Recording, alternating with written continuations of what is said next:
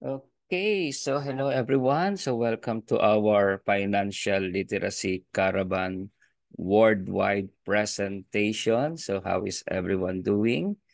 So, I believe that this is the perfect time to really share this very powerful principle on our financial literacy program, especially during this time that we are on vacation and we are remembering what God has done for us, right? And during the time that you are still relaxing with your family, you're resting, and you can include this, this is just a very short presentation, right? But I believe with all of my heart, this is life changing. So before we begin, let's begin in prayer. Heavenly Father, we are so grateful and thankful for what you have done to us in the cross of Calvary. Thank you, Lord, for all the sacrifices, for saving us in all of our sins, sicknesses, and diseases.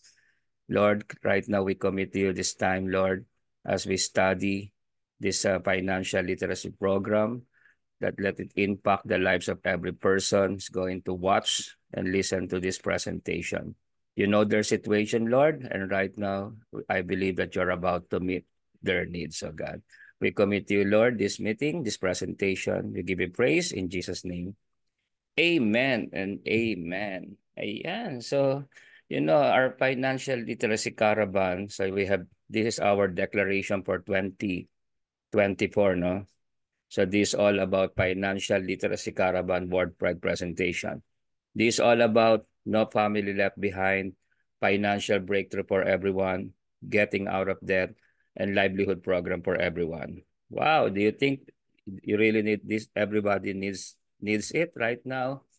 Yes. Okay. So this is actually posted in our Facebook. So you can comment, you can write your comment. Okay, so you can send your message in the comment section.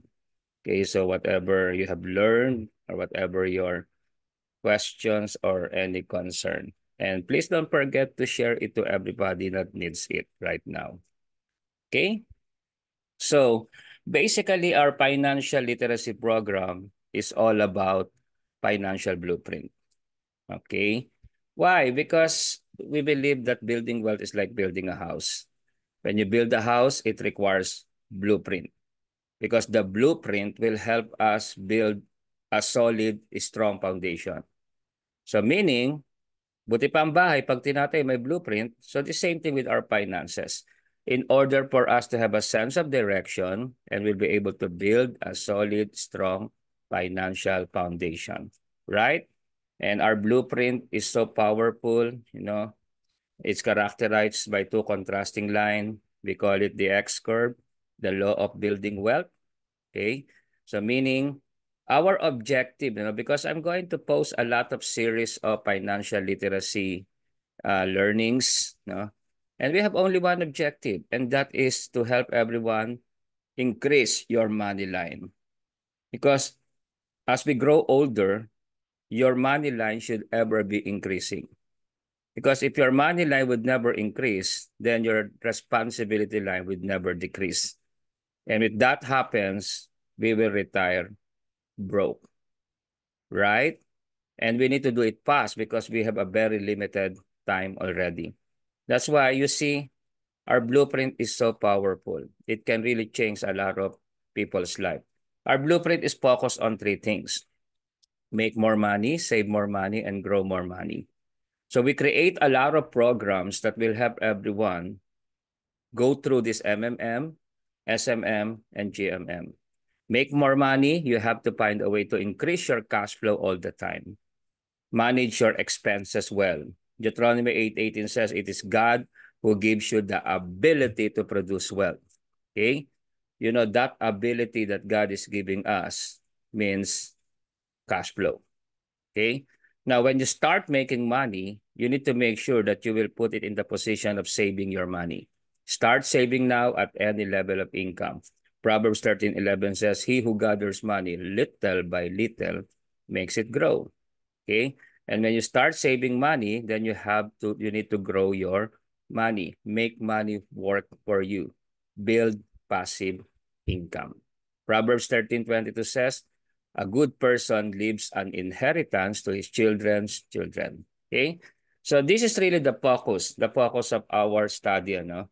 And you see, we created even a module, okay, para talagang ma-appreciate ng mga tao this financial literacy. Because we believe that financial education is the key to financial success. Do you agree? Now, supposedly this module 1 to 3, the learning investment is 12,000. But we are going to give it for free. Just become a JOS. How do you become a JOS? You join our company, you join our opportunity, you join our system, you own our system. That's why we call it JOS. You join our system, you own our system, you share our system. Not only you are going to learn financially, okay, financial literacy, but at the same time, it's also equipped with livelihood opportunity. So the JOS, that is only 5,999. So we have a separate seminar for that. That's also posted here in the Facebook. You can look for it. No, so the 5,999, you see, so that is a very powerful, no, thing. You pay 5,999, and how about your life is about to change? You know, do you think it's worth it? Yes, of course, no? And when you share it to other people, you see, you are going to start earning from this, right? Yeah, so very powerful yung ating mission and vision. Our mission is financial blueprint. Our vision is financial education program. So right now, let's just focus our study on this top 10 reason. Bakit walang ipon si Juan after years of work? You know, Filipino people are very hardworking. People never plan to fail. They just simply fail to plan. So this is really the biggest problem, no? We need financial plan. We need a blueprint. So bakit nga ba walang ipon after years of work? Even OFWs, we have met a lot of OFWs that after 10 years, 15 years, 20 years, still they end up with no savings. Kaya pag nag-retire sila, sino ang papalit sa kanila sa abroad? Their children. Okay? So, what are these top 10 reasons? So let's take it one by one. Number 10, maliit ang sweldo. Hindi kasi kasya yung sweldo. Okay? Sakto lang at minsan kulang pa sa pang-araw-araw na gastos, no? So, what is the solution? You need to increase your cash flow. That is our MMM. Kasi you cannot save money if you don't have nothing, if you don't have anything to save. Am I right? Very simple, very practical. But you know that it's life-changing, right? So meaning, increase your cash flow all the time. Your cash flow is usually connected to your goals in life. For example, ang goal mo ganito kalaki, no? Ganito kalaki yung goal mo. You want to buy a brand new car. Pero yung income mo ganito lang kaliit. So what will you do? So ang gagawin mo ba is you shrink your dream ng brand new car para mag-fit siya dun sa size ng income mo. So ang size ng income mo kaya lang bilhin ay motorcycle. Or you are going to challenge yourself to increase your income to fit the size of your dream. So we have to find a way all the time. You know, any person who is dependent to single source of income will always struggle. We need to have multiple source of income. So very simple. Kulang kinikita, maghanap ka ng pagkakakitaan. The good news is we have a lot of opportunity. Do you know the 5999 thing? You start sending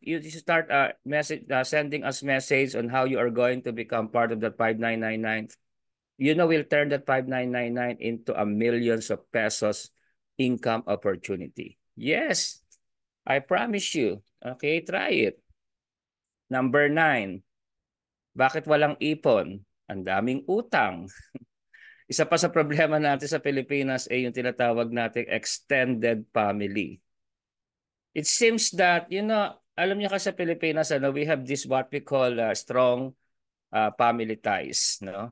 It seems that pag pinaaral ka ng magulang mo, ang susunod ay responsibilidad mo ang magulang mo, responsibilidad mo ang mga kapatid mo, at minsan nga, hindi lang sa kapatid, hanggang sa pamangkin pa, no? You see, that's our problem. Hindi po masamang tumulong. Don't get me wrong. Is really a blessing to be a blessing to other people. But you have to understand also, no? You need to help ourselves first. Saan mas maganda tumulong? Sa abundance o sa lack? Because kung wala ka maiipon, hindi mo rin mabibuild ang iyong future, right? And also, ang dami kasi nagiging utang, no? Ibig sabihin, sa dami kasi na sinusuportahan mo, ang dami mong gastos, wala, no? Punong-puno ka na ng liabilities, right? So, number 3, of course, number 8 rather, so marami tayong luho. Okay, so number 10 kanina, ano yung number 10? Balikan natin. Number 10, maliit ang sweldo. Number 9, liabilities. Number 8, ayan, panay ang palit ng cellphone, bigla ang travel, panay ang kape, Starbucks. So, pati mga kaibigan ay maluluho, hawa-hawa na to, no? So, make sure we understand what we call needs versus wants. When you are spending money, you need to identify, is it needs or is it wants? Ano ibig sabihin ng needs? Pag sinabing needs, I cannot survive without it. You have no choice. You need to, kailangan mong gastusan yun, di ba? Like pagkain. Diba? Pero pipili ka rin ng pagkain. Like, where will you buy food? So, ang halimbawa, pagkain is needs. Pero ang Jollibee, pagkain din. Is it needs or wants? So, anong bibili mo sa Jollibee? One-piece chicken. What if bumili ka na lang sa market ng chicken, ikaw magluto? Or bumili ka sa karinderya? Are you, naweweigh mo ba? What is the difference? Okay? So, like you drink coffee. Are you going to drink coffee na probably you will just spend around 15 pesos or 20 pesos? Or you'll buy Starbucks that you will spend 200 pesos? So it's all about, you need to make sure we understand what is needs and what is wants. Ang wants kasi, you can survive even without it. Right? So dapat po alam natin yan. Are you learning? Number 7, sakto lang kasi ang mindset natin, no? Ibig sabihin, the Bible says that it is God's will for us to become wealthy. God wants us to become rich. The question is, do we have the same mindset with God? Okay? Or tinanggap mo na kung ano yung sarili mo ngayon? Or kontento ka na? Wala namang masama na kontento ka, no? You can be content. You can be content with what you have right now. You always thank God for the job, for the blessing. But somehow, at the same time, you also need to fight for excellence. You need to think bigger. You need to do bigger. Am I right? So meaning, again, your money, your cash flow will always be connected to your goals in life, to your dreams in life. Minsan nga meron sa akin, ano ba goals mo? Gusto daw niya makatulong sa mahihirap. Pero alam mo ba, pagtulong sa mahirap, nangangailangan din ng millions of pesos? Right, yes. That's why you see, there's nothing wrong na ikaw ay yumaman, no? Dahil usually, kung ikaw ay nakakaipon na nakakaipon, may kita mo is going to accumulate. At ang maganda dito, ang generation mo, payaman ng payaman. Imagine mo kung nagawa to ng magulang mo, dapat ang yaman-yaman na ng pamilya mo ngayon. Kung nagawa to ng lolo't lola mo, di ba? Papasa sa magulang mo, ipapamana yan, papamana sa iyo, ikaw papamana mo sa mga anak mo. So ang generation mo, payaman ng payaman. Right? Number 6, wala kasing plano. So we'll always talking about this, no? Kaya walang ipon kasi wala naman talagang plano mag-ipon, no? Meron pa nga ako nakausap, sabi niya, ang ganda sir ng tinuturo niyo. Sabi ko sa kanya, kailan ka mag-iipon? Pag nakakaluwag-luwag na raw. You got to understand, savings should be a lifestyle. It should be a routine. You need to have this mindset, no? You have to have this plan that whatever you receive, you are going to set aside. Anything you receive, you set aside.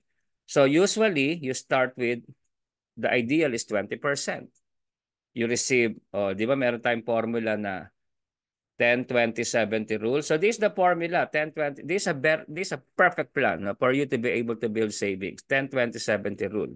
Later on, we will have a separate learning from that. Income minus tithes, that's 10%, 10, minus savings, that's 20%, equals expenses, that's 70%.